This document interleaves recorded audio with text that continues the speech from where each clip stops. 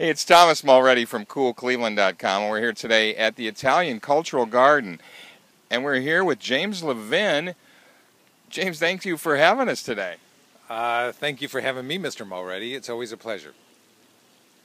You're doing another festival. You and I worked together a couple of times, IngenuityFest, way back in the day, Performance Art Festival. Of course, you started Cleveland Public Theater, Shakespeare in the Zoo. We don't have time to really cover your entire resume, but now you're doing a whole new thing. What's this One World Fest you're working on? Always got to do something before I go out to pasture. One World Festival here at Rockefeller Park, one of the great underused resources of the city. People drive by on Martin Luther King or on East Boulevard day after day on the way to the Shoreway. They might notice the flags, they might notice the trees or the lovely gardens here, but they don't really take the time to really explore.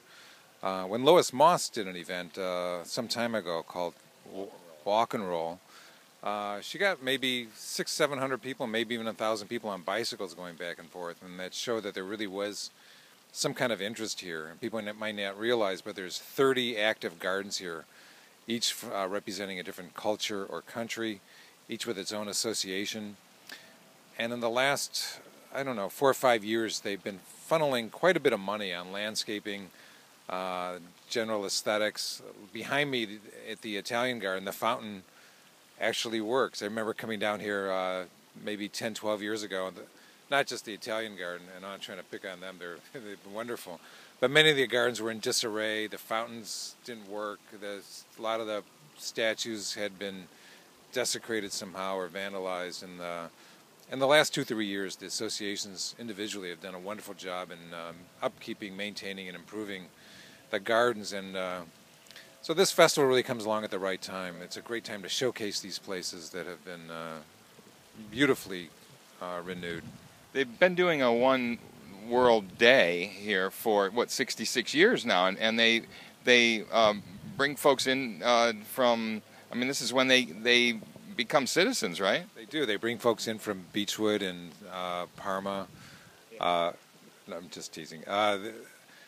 The One World Day has been going on. This will be the 66th annual day, as you just said. And normally what's happened is that they highlight the culture, food, beverages of any one garden. Last year was the Irish garden. And normally maybe 200, 300, 400 people come. And it's a very poignant event, the naturalization ceremony. Just 40 or 50 about to be naturalized citizens sitting on a stage.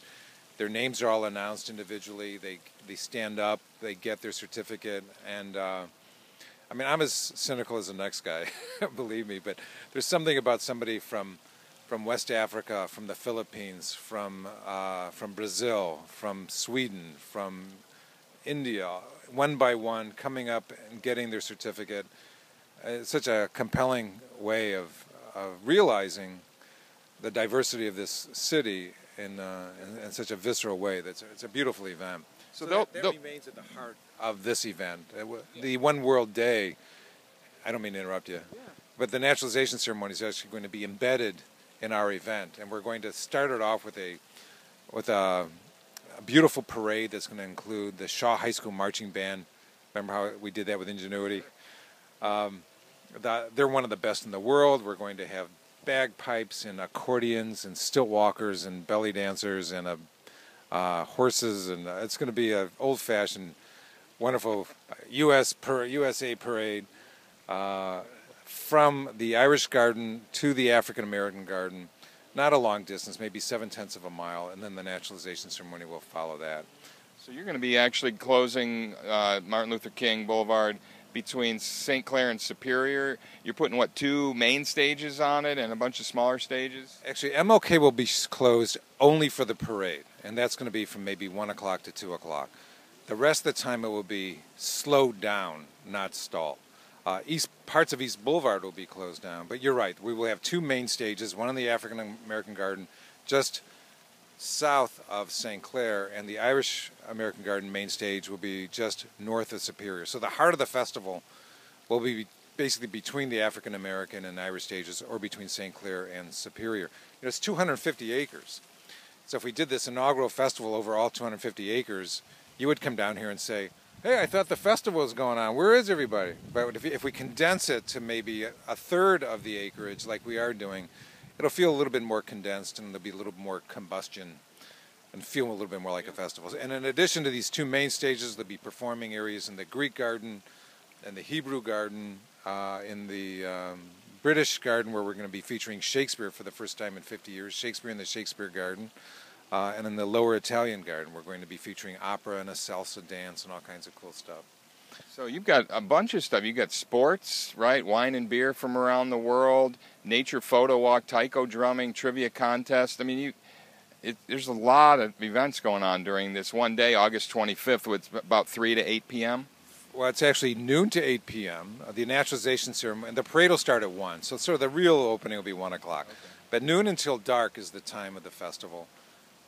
But you're right, instead of just art and music, we wanted to offer the foods and beverages of these different countries, so we're going to be doing that. We do have an alcohol permit, and we'll have 3 alcohol tents. But instead of just consuming the culture and music and art and food and beverages, we like the idea of people actually doing stuff. So we're going to be offering demonstrations of bocce, of basketball, of badminton. So these different communities from Asia, from Italy, and from around here will be offering tournaments and kind of demonstrations, inviting the public to play as well as just watch. So I think that's cool.